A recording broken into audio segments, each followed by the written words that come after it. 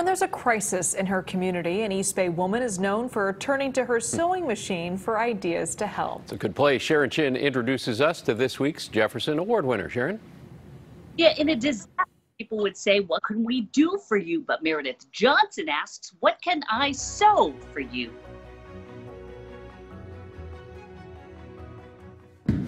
Jeannie Azevedo is rebuilding 3 years after the Sonoma County wildfires destroyed her house. We put it in plastic so that it would not get dusty. One of the items that will bless her home is a brand new quilt. I can just see it in our home, and it just feels like it's filled with love as well.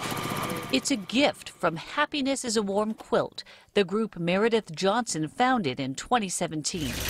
Meredith coordinates volunteers nationwide through Friends, Facebook, and her church group, the Gifted Quilters Guild in Newark. Together, they've sewn and given for free nearly 2,000 quilts and more than 1,000 pillowcases to survivors of the North Bay and Butte County wildfires. We're giving these to people, no strings attached, other than you have to love it. Most of the quilts are large to fit over a bed, and Meredith insists that people choose the one they want. It meant so much more than just, here's a nice quilt, here's a nice gift. We were giving them back their family history.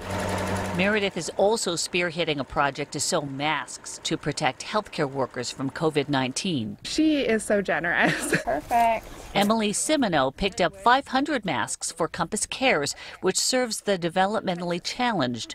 Meredith's family is a client. She's pledged 2,000 masks for Compass. Thank you so much. We really appreciate it. From washable masks to quilts that would retail for up to $1,000 apiece, Meredith and her volunteers sow kindness. You can tell that it comes from their heart, and I just am so grateful. When you have that effect on people by giving them something made of fabric, how can you not keep doing it?